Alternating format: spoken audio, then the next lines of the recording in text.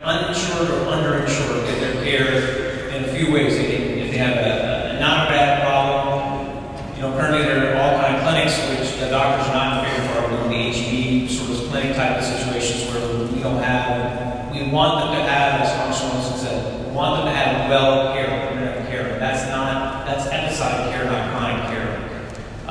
We want them to have a relationship with the doctor as we did a long time ago. So right now, people can visit those places, that's their option, or go to a private doctor. But the problem is, if we take Medicare right now, I cannot charge anybody any less. Even if I like you and I see that you cannot pay, I'll charge you $40 for one kind of episodic care. When Medicare tells me for that same care, I have to charge everybody $140. I have to make good faith to cover it, or I get fined for being a good philanthropist or whatever you want to call it. So right now, that's the way. If they are truly uninsured and below the poverty level, at least in Harris County, they can visit one of the county clinics. If they are, they don't even require documentation, by the way, but they can go to the Harris County and get care. In Fort Bend County, there is an indigent care that has contracted with several doctors in the hospital, and they can go there. But that's if they're eligible. If you're above that level and you're working public and you're not insured, it basically cash pay every time you get care, which may be okay. I was paying $1,300 a month for my insurance for my family before. That's every month. So that's an humongous amount of money for somebody who cannot pay or is underinsured. So people are going to have to either charge their credit card or find somebody that will do it. Now, whether low-cost care means not good care, I don't think so. It just government's already made rules. Insurance companies already have rules and everybody follows past policy rules when you take Medicare. So that's why some people drop Medicare so they can offer people customized care right now. So that's one way people may have to do is drop the public option if it's possible in order to adjust people's fees according to their income status or their ability to pay or make good faith to pay. So that's how they access it right now. The big problem is the working poor, especially if they've got a pre-existing condition. And they're the tough ones. As Joni reminded me, when I first started practice, somebody came in and I wanted to charge them $10. I could charge them $10.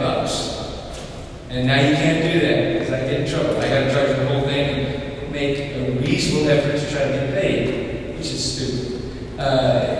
For your children with orthopedic problems, no problem. We got the Shriners Hospital here. It's the best orthopedic hospital in the nation. I'm a volunteer on staff. I can take any kid I want to there. And it's just fantastic. We've got great volunteers there. The Ibn Sina Clinic out in this area is fantastic. And I'm a volunteer with that clinic. We've got a great community of volunteer physicians.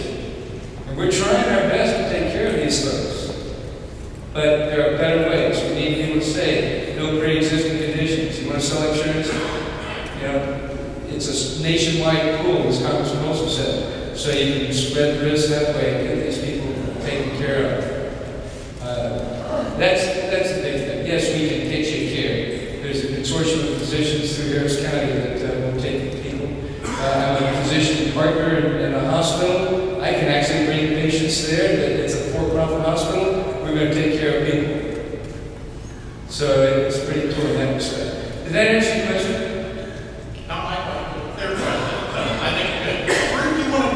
Take it to the level of drug. How many uninsured obtain drugs? We're fortunate that on the Medicaid system, we are also, like the other physicians here, I can't give it away, or I guess I can give it away because there's no record of it, and we have it that way. But the way the rules and laws are written, insurance companies, in particular the federal government, have what they call favored nation status. So what that means is that the lowest price I charge anyone is the highest price I can charge the government. So it puts you really not in a good spot as far as being able to help people out. And one thing I can tell you though that's happened in our industry over the last 4 or 5 years is many excellent drugs have come off patent. And that's why you're seeing the $4 insurance. We can do that. And I don't care who you are, my